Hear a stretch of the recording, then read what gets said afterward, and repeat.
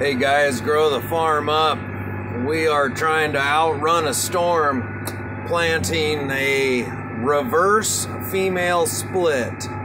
And as you can see, it's raining on us pretty good. It's been misting for about an hour, and the rain is really starting to pick up.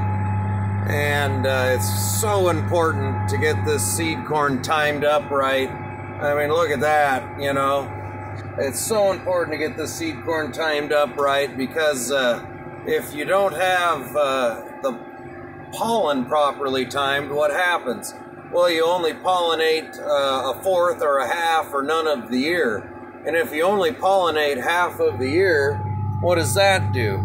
Well, it just really changes everything. It screws up the seed size. I mean, if you have an ear that's only got 100 kernels on it compared to 400, it screws up the seed size, the test weight, the nutrient uptake, the water uptake, and the nutrient density. And so what we've got here is about 5 days ago, I planted a male row with some male seed with this exact planter. Okay, and I planted row 4 and row 9. And I used this planter and I moved all the dirt with the furrow openers, as you can see. And now the neat thing you can look at, the furrow openers are not moving. You see how the furrow openers are not moving? And you see how that is wet dirt out in front of me? And how it looks kind of dry. You can't really see through the bad rear windshield wiper, but see how it kind of looks dry and actually thrown maybe just a fritter bit of dust for another 20 minutes, 10 minutes or so. One thing we learned is that move all your dirt when you're planting your male, and don't just use a male planter. Use the big 12 or 24 row planter and use your furrow openers to move your dirt. One of the things that comes along with especially hybrid seed corn production is, you could, timing is paramount. Timing is the most important thing. I mean, you can plant perfect seeds, and yes, you have to have a good planter, and you have to plant well. You have to plant as perfect as possible.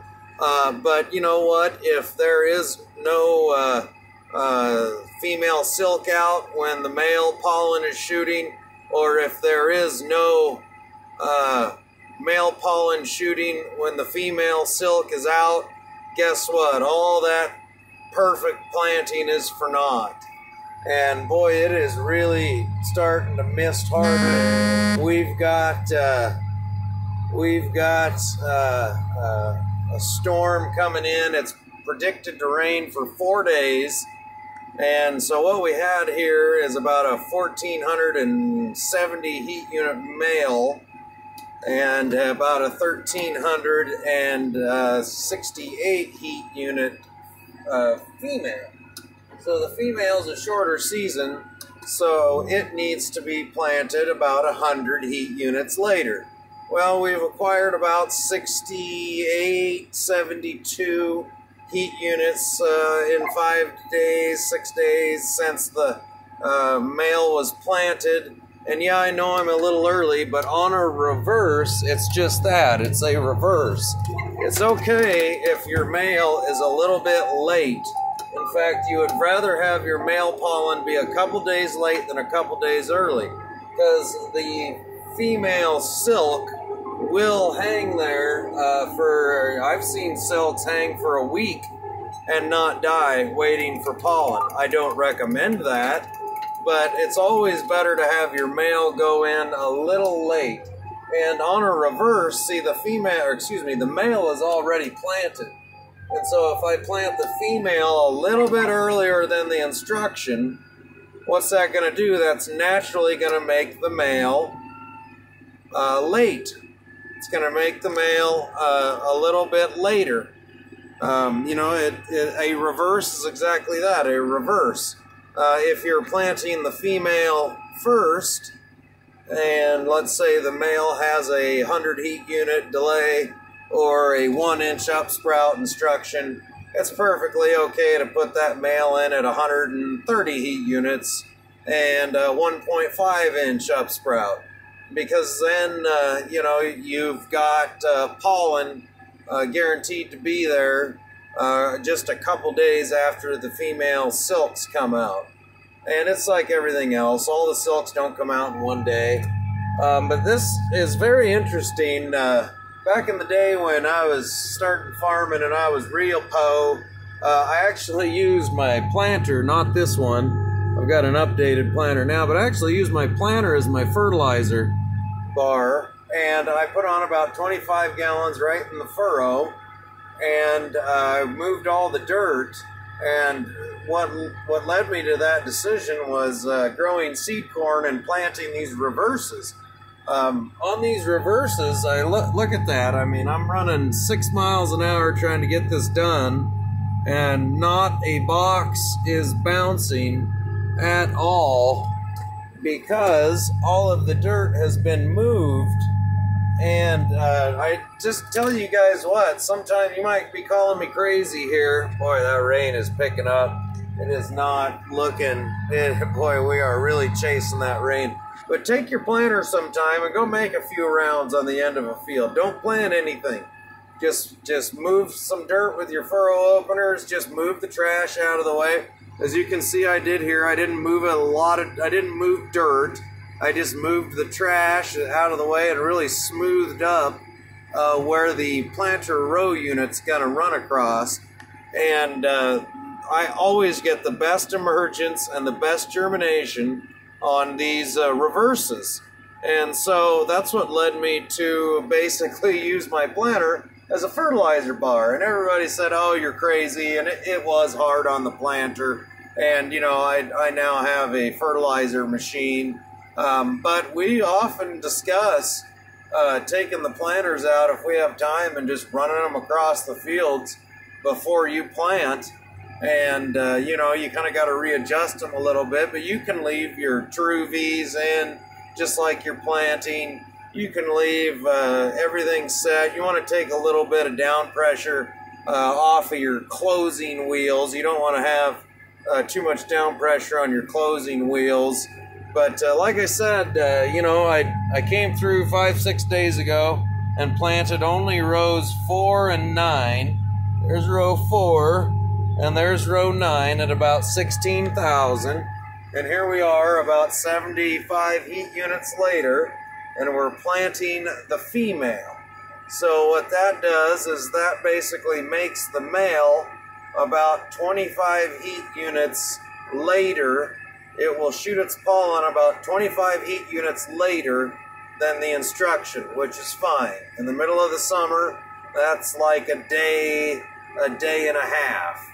A heat unit is every hour of the day that is between 55 and 86 degrees. I've always said that heat units, yeah, at 92 degrees, you're still capturing heat units, but the textbook definition is that the plants will kind of shut down and stop growing at 86 degrees. No, I don't find that to be true. At 95 degrees, they will wilt up. But as you can see here, you have to have perfect exterior headland boundaries, and you have to have it. See how it shuts the planter off just perfectly. You can't plant into your male isolation, because you plant male around the entire field. You can see, and I'll show you here once I get lined up, but you see that right there, that is 12 rows of male planted around the isolation of the female, and that is just to isolate any unlike pollen, because that guy across the road there, you can see, well, you really can't see through this bad back window, but his corn, he's corn over there, and his corn is about 3 or 4 leaves. See if I can get a better view. His corn's about 3 or 4 leaves, and so we're time isolated very well, but we're also staying about 300 feet away from his corn because I cannot allow any of his pollen to blow into my seed corn field here. So just an interesting quick update. We are chasing, or should I say the storm is chasing us, and my phone's going off like crazy. I've got a male planter running just 1.5 miles that direction, and he's struggling, doing the same thing I'm doing. And, you know, we're running 5.5 miles an hour. What do you think? Timing is the most important thing, and the radar says we're about to get chased out of here. 6.2. Look at that. Row unit's not even moving. And actually, because I moved all the dirt, there is no mud building up on the furrow openers or on the depth gauge wheels. It's really quite a phenomenon. Wow, look at that. We got us a fox. What is that? That's a fox. Look at that. I wish I could see through the window. See if we can get a better shot of them.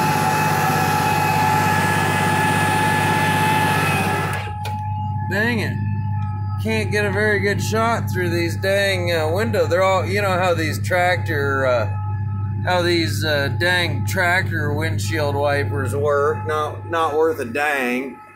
And I mean, we are, you know, look at the planter just covered in, you know, a little bit of rain, mud. And that's the thing I've noticed. A lot of the guys that grow seed for the big, you know, Pioneers and DeKalbs of the world, you hear a lot of can't, oh, we can't, it's too muddy, that won't work. And, you know, I explained at the beginning of the video, perfect pollination is the key to the highest quality seed. So you got to be willing to do anything and everything in your power to get that pollination timed up properly. And that is what I'm gonna complete doing. I've got 32 acres on right now. I went ahead and jacked it up to 6.2 miles an hour. I'm looking for about 52 acres. So I got about 20 acres to go. And I am doing, it says about 32 acres an hour now. So hopefully in about 45 minutes, if everything stays together, I pull out of this field. And, you know, the thing about a seed corn field is once you start it, you have to finish it. Otherwise, you got to start over. If I get rained out for 5 days and I can't get back in, all of this, you know, I got to get over to those trees there. All of that will have to be started over. I'll have to replant the male, then wait 5 days, come back and replant the female, you know, to get the pollination timing right. Once you get outside of the pollination timing parameters, you just as well start over, because you're not going to have, you're going to do all this work, put all this money, time, effort, and labor into it, and it's not going to pollinate. And so that's, you know, when I grow up, I want to be a seed corn farmer. But like I say, you guys might be calling me crazy, saying, what? You used to fertilize with your planter? You want me to go drag my planter across the ground and wear it out before I plant? I just throw it out there, guys. Just try it once or twice, and you will be amazed at the emergence and the even germination. There is no sidewall compaction because you've already run your True V's through it once. And if you scoot over just about an inch, because you don't want to tear out that male that you already planted, they're really, you know, and have good down pressure. The sidewall compaction and the seed to soil contact is just impressive. So, you know, call me crazy.